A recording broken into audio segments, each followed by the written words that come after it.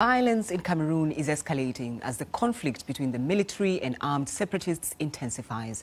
An Amnesty International report points the finger at both sides. It says government forces have tortured people and destroyed villages, while groups wanting autonomy for the Anglophone minority have killed military personnel and burnt down schools. Now, this latest spiraling of violence goes back decades, as Tommy Oladipo now explains.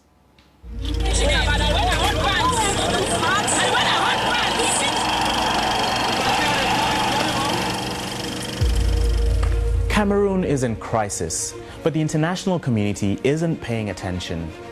For months, the army and separatist militants have been clashing. This is pushing the country closer and closer to a civil war. Here's why. The people in Cameroon's northwest and southwest regions are English-speaking, and they make up about 1/5 of the entire population. Away from the Commonwealth in West Africa, the Cameroons. In the colonial era, Cameroon was a German territory, but after the First World War, it was split between Britain and France. After independence, the two regions united to form one nation with two official languages. For decades, the English speakers have complained of neglect by the French speakers, including Paul Biya, who's been president since 1982. So the problem here is not just about language, and it doesn't mean that everyone from the English region is fluent in English, or same with the people in the French regions.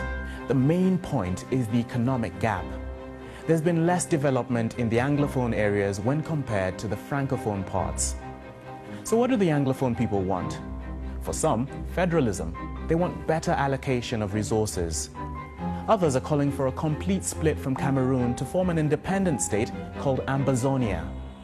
In October 2016, lawyers and teachers in that part of the country went on strike for months. They complained that the French language was being forced on them. So they led Anglophone campaigners to the streets, but the government struck back. It cut off internet supply for 3 months and clamped down on protests. But these images filtered out.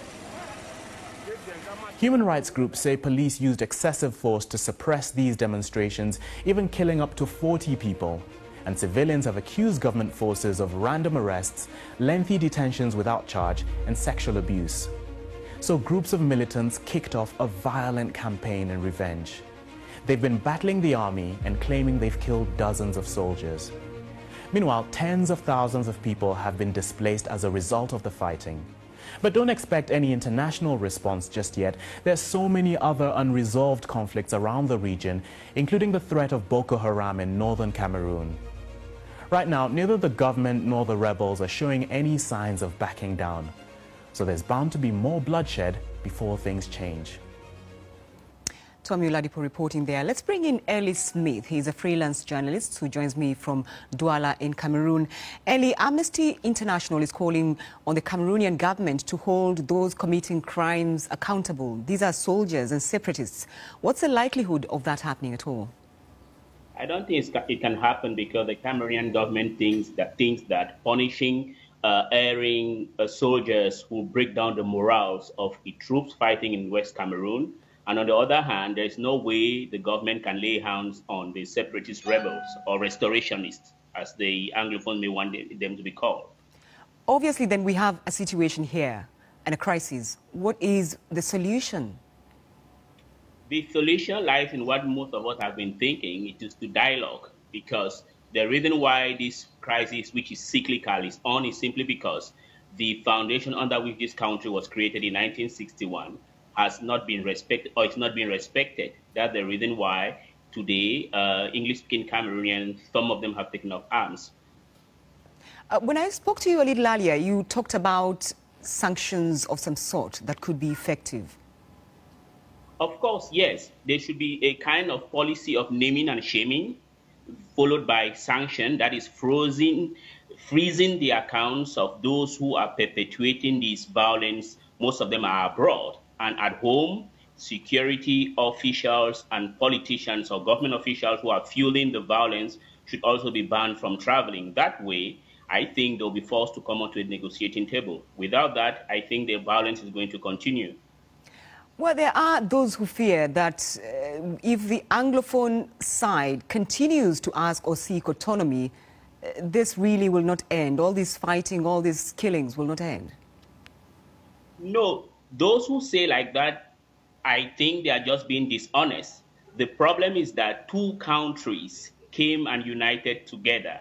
That is the 1961 Constitution of Cameroon made the Anglophone part an autonomous part within the Republic of Cameroon. Why would people say that? No, I think the problem is, and that's not only Cameroon, all over Africa, problems do arise simply because people fail to respect the basic right or the basic constitution. It is not, the problem in Anglophone Cameroon is different from that of Francophone Cameroon. So I think the solution lies in going on to the negotiation table again and then going back to the that is 1961 agreement. I'm just wondering whether you have also wondered really why there's no country regionally that has reacted to these or even attempted to mediate this situation. Yes, the country that was susceptible or is susceptible of doing that is Nigeria, because Nigeria knows the situation better than other countries. But the other countries like Congo, Equatorial Guinea, they cannot do anything because they're much more dictatorial regimes and French-speaking oriented. But Nigeria doesn't do anything simply because the leadership of Nigeria is no longer Pan-Africanist oriented. And then there is also another thing to the discharge of Nigeria. Nigeria has her own number of problems, internal nationalist tendencies. If they give a helping hand to what is going on in Anglophone Cameroon, they might see people like the Oduwa or the Biafran pressing the same demands. But if they don't do that, my fear is that if instability continues so long in West Cameroon, it will invariably affect Nigeria. So Nigeria has to do something. All right, Ellie Smith, thank you very much indeed for your thoughts there. Thank you. You're welcome.